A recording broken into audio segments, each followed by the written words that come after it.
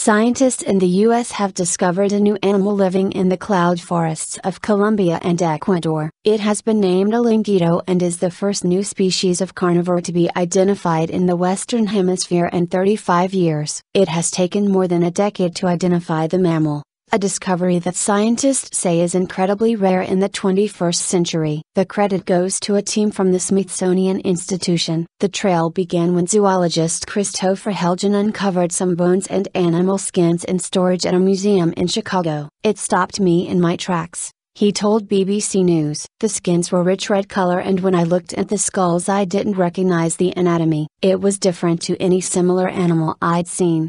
And right away I thought it could be a species new to science." Dr. Helgen is curator of mammals at the National Museum of Natural History in Washington, D.C., which houses the largest mammal collection in the world. More than 600,000 specimens are flat-packed in trays to save space, their bones picked clean by specially bred beetles and stored in boxes alongside their skins. Many were collected more than a century ago and were often mislabeled or not properly identified. But recent advances in technology have enabled scientists to extract DNA from even the oldest remains. The 35 centimeters long, 14 inches, olinguito is the latest addition to the animal family that includes raccoons. By comparing DNA samples with the other 5 known species, Dr. Helgen was able to confirm his discovery. "It's hard for me to explain how excited I am," he says. The olinguito is a carnivore, that group of mammals that includes cats, dogs and bears and their relatives. Many of us believe that list was complete,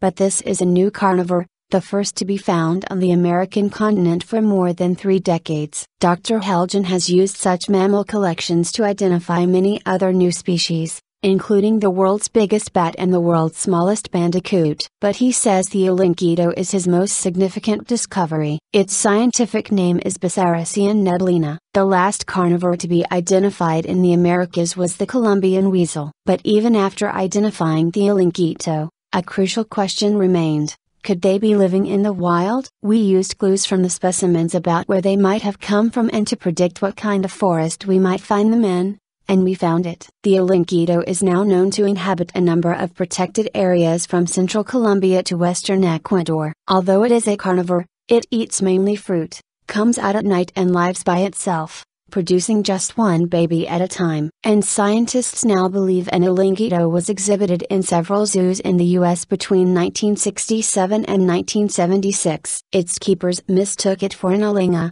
a close relative, and could not understand why it would not breed. It was sent to a number of different zoos but died without being properly identified. The vast majority of the discoveries of new species are made in museum collections, says Chris Norris, of the Yale Peabody Museum of Natural History in Connecticut and president of the Society for the Preservation of Natural History Collections. Often people working 70 years ago or more had different ideas of what constituted a new species. Maybe they didn't recognize things that we would as being distinct, or they might not have had access to technologies, such as being able to extract and sequence DNA. But there is no central museum database and scientists have little idea of what each collection contains. Many organizations are now putting their inventories online, and Dr. Norris says that will make research faster and more accessible. Another challenge is keeping specimens in good condition. Many are hundreds of years old and are prone to moth and insect infestations. The oldest surviving collection was assembled in the 17th century by John Tradescant. Its most famous specimen is a dodo that is now on display at the Oxford University Museum of Natural History in the UK. But not all of it,